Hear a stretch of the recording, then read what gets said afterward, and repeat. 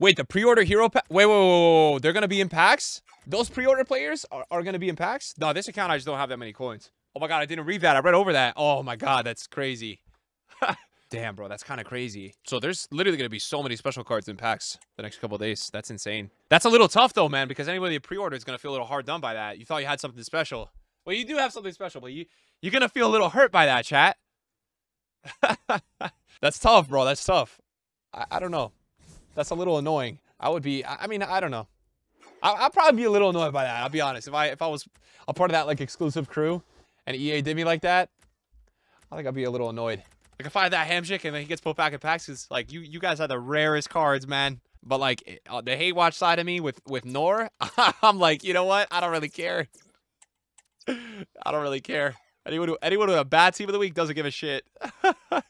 Definitely don't understand what EA is doing with the max 87. That I'm not understanding. I'll probably do the 83 triples tomorrow morning. I know it's probably an IQ test, but just stack them even on both accounts for the whole for everybody in packs.